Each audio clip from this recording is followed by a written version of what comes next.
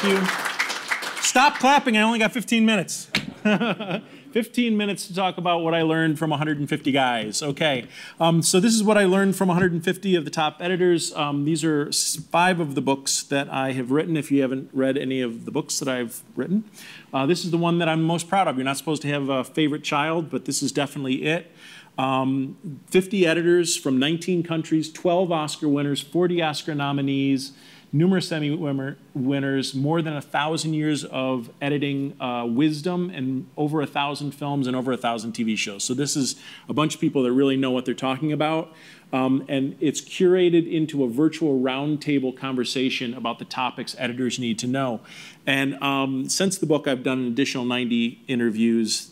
So I want to talk a little bit about what I've learned from those people. I really, one of the reasons why I did this series is because I was cutting films and I didn't really work my way up through the assistant editor path that so many people get a chance to. And so didn't really have a mentor. Been editing for 32 years, but I don't know that I know what I'm doing. And so it was really exciting for me to sit down and talk to these guys and really learn at their feet, basically. One of the big things that I learned was, because I do think I'm a very experienced editor, and like probably most of us, if you guys, editors out there, everybody, yeah, pretty much everybody, you know what you're doing, right? You know, hey, I cut it, this is the way it is, live with it, you know? I'm the editor, this is great, right? But I really have learned that I need to back my ego off a little bit. You need to have an ego so you know that you have something to say, you know you have input into the final product, but you have to also realize your job is really to deliver the director's vision. So remember, when you're collaborating, remember it's not about you, it's about the final product. Another thing is, bad ideas can lead to good ideas. This is just a huge thing. You think, you know, somebody says just the stupidest thing in the world, and you're like, okay, that's just dumb. I'm not going to do that. But I want to point out a great story that I learned from Joe Walker. Joe was cutting, Arrival. So he was cutting Arrival. They didn't shoot a scene where they wanted Amy Adams' character to be dreaming like in the alien language. I don't know if if you learn a new language, that's one of the ways you know you're really learning Spanish or Russian or whatever, because you start dreaming in that language. So they wanted a scene like that, but they did not shot it. And he goes, here's what I think we can do. If we take this one shot from this one scene that wasn't shot for this purpose, and then that other shot from this scene, and then we get the graphics guys to make like an alien monster thing, and then we'll just make a scene. And Joe's like, that's never gonna work.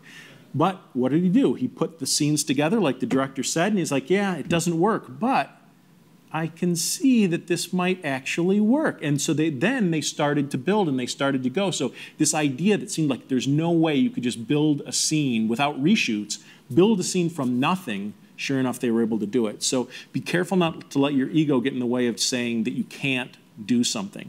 Also, deciding what stays and goes needs to be a process. This is a big thing for me as an editor. One of the first feature films that I worked on, I got the scene, and you guys probably know the old adage for script writers that you get into the scene as late as possible and you get out as early as possible, right? That's always what you try to do. And so what did I do? I looked at the scene, I'm like, oh, we don't need the first 4 lines, and we don't need the last 3 lines, and I cut it together and showed it to the director. He's like, whoa, what happened to my scene? I'm like, you don't need those lines, and you don't need those lines. He goes, I need them. I need to see what they are. And sure enough, you know, in my own defense, when we got to the end of the film, those lines were all cut.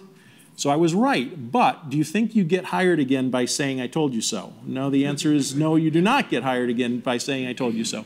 So I kept that to myself, but what I didn't realize was the director needs to get on board with it just like you did. You made those decisions. The director can't see that unless he gets to see the whole thing. And he lives with that for a while, and a month goes down, and he goes, do you think we really need those lines? I'm like, not really.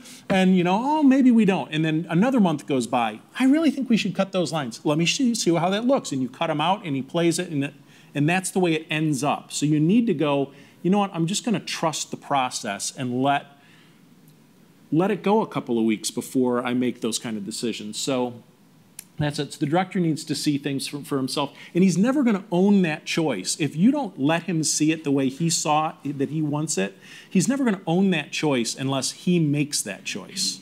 You can't just tell him it's going to be better, because he'll always wonder, or she will always wonder. When you deliver your editor's cut, leave your ego at the door. Martin Scorsese has a great quote: "Your movie is never as good as the dailies or as bad as the first cut." And that's kind of an indictment of us, right? Because you're like, oh, that means the crappiest part of this is when the editor's left alone. Now, granted, we have to put in the entire movie, and we have to do it the way the script is, so that's kind of part of the problem. But leave your ego at the door, because there's going to be a lot of revisions and a lot of complaints and a lot of criticism of your work. Exploring something that is not the solution may lead to the solution. Always allow a bad suggestion to lead to a good suggestion. This guy's brilliant. Steve Hullfish, never mind. And then I love Joe Walker's quote: "Keep the clay moist. There's no point in saying this won't work." We're all in the nonlinear age of being able to edit in Avid or Final Cut or Premiere or whatever you like to edit in. Back in the film days, if somebody said, "Oh, could we re-edit this?" You'd have to, take the film apart and put the film back together and get your trims out of some bin and do all this work. In our day and age, you might as well just do it, because it's faster to just have that discussion in the NLE than to have it sitting around a table. So keep the clay moist. There's no point in saying this won't work. Editing is editing. This seems like a really stupid quote, but I think it's really important. So many young editors think, I cut it this way, it's great, I made a fantastic first cut, I'm done. No. I've written 6 books, I've written countless magazine articles. If you've ever written a term paper in college, if you write it the night before and you hand it in, it's going to suck. But if you write it days and days and days ahead, and then you work at it and fix it and clean it, that is when you're going to have a great project. And so no matter how good that first cut is, you need to realize that you need to keep working. You need to keep refining, that when it goes together in context and you start to see the context of it, all of that stuff is going to change how you work. And so you just might as well be open to it from the beginning of the process and go, okay, I did the first cut, but let's really get started working now, because that's when the real editing begins. I think I've done 150 interviews, probably maybe talked to people that have cut 3,000 or 4,000 films.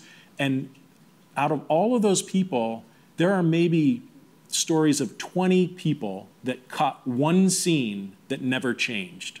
That's it. There are people that go, oh yeah, the way you saw it in the film, that's exactly the way I cut it the first day.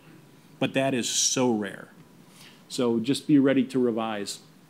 Editing a film is a continual process of refinement.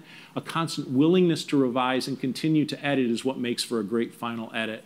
That is that. Steve Merkovich, you have to go through the steps. It's an evolution of the cut. It's just the process. And I don't know when it was, maybe when I was cutting shorter form stuff, that I really felt like as soon as I was done with the first pass, I was done. But certainly in editing a feature film, that first pass just can never be the last pass. You've got to keep going. And you can only really know how to start a scene when you see it in context with the scenes around it. This is one of those big things that a lot of people talked about when they're having their assistants cut a piece. So, Lee Smith, who cut Dunkirk and just won an Oscar for it, says he lets his assistants cut all the time.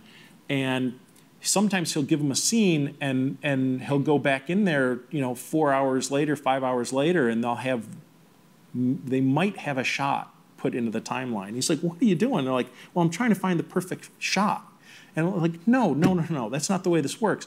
Because you don't even know what the scene is before this or what the shot is in this. You might know the scene because you read it. Maybe you're diligent and you go, okay, I'm cutting scene 82, so I need to read scene 81 so I know what's leading into scene 82, and I need to read scene 83 so I know what's leading out of it when I'm cutting scene 82. But really, when you cut that scene, the context changes so much that there are a lot of people that I've interviewed that they just say, I really dive right in. I don't worry about finding that perfect shot, because if I spend so much time finding that perfect shot, one, by the time I've finished cutting the scene, I might have realized something that even just in that scene, the first shot's not right.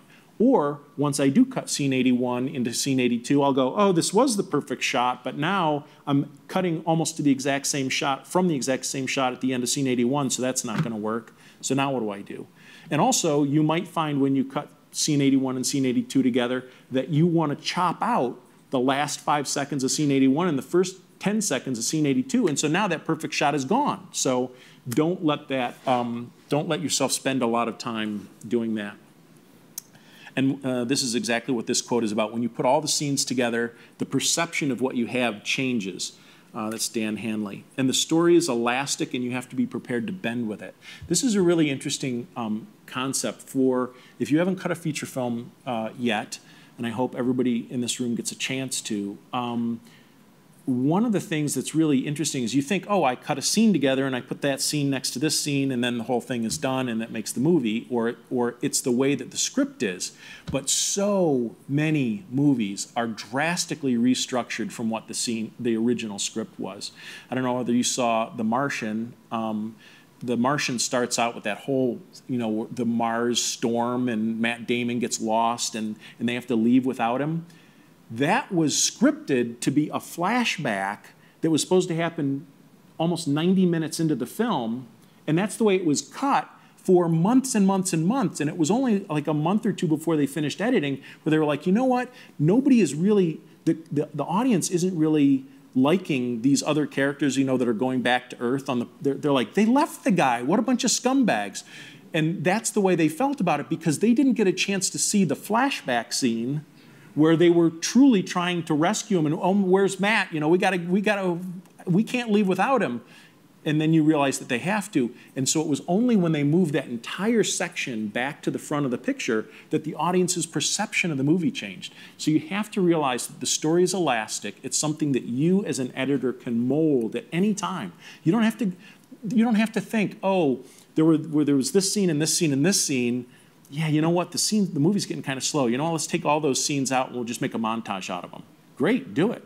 Or, you know what, there's a couple of really good scenes at the very front of the movie, but the beginning of the movie is kind of starting slow, and really we want to get to the point where this happens, where the protagonist and the antagonist meet.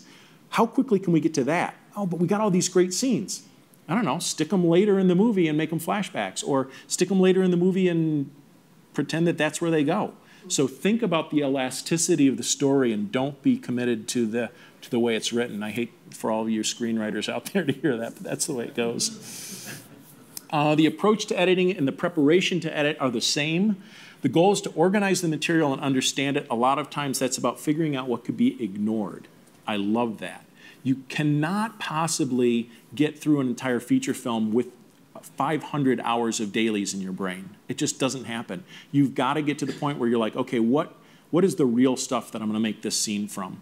So that's why a lot of people use selects reels. I interviewed Joel Cox, Clint Eastwood's editor, like old school guy, and he's like, selects reels are for sissies. You cut straight from the bin, let me tell you, that's the way it works. Like, all right, okay. I will remember that. Biggest trick is to compartmentalize. It's really about getting the material down to smaller bits so you can manage it and study it and compare it. That's why so many people do selects reels. You can't even, if you've got 90 minutes to cut a 1-minute scene, you can't wrap your head around 90 minutes of material. So you need to get it down to 12 minutes or 7 minutes of material for a 90-second scene. And then you go, oh, now I can see the way these things could go together, so you're always trying to refine. Some people don't do that in selects reels. Some people do it in bins by saying, oh, this is a good take and that's a bad take, and they kind of move it around in the bin. That's a great method if you can do it. But you definitely need to start compartmentalizing and getting it down to smaller chunks, especially for documentaries. Instead of trying to judge one shot that's 3 minutes long, I'm just trying to judge tiny beats. The reason why you would want to ignore circled takes and dailies is because the director is picking an entire scene which there might be the worst take of all, where the whole thing's out of focus except for 1 second. That 1 second's the gold. So don't worry too much about circled takes. Watching dailies is an actual skill. Remember how you shot or a moment originally made you feel. That's important because a lot of that can get lost when you're editing. And getting hired is about who you are, and my time is up. And that is about it. And I want to leave you with this one final thing right here, which is this one. Maya Angelou, the great poet. People will forget what you said, people will forget what you did, but people will never forget how you made them feel. So remember that being in the edit suite and what you do in an audience. Thank you.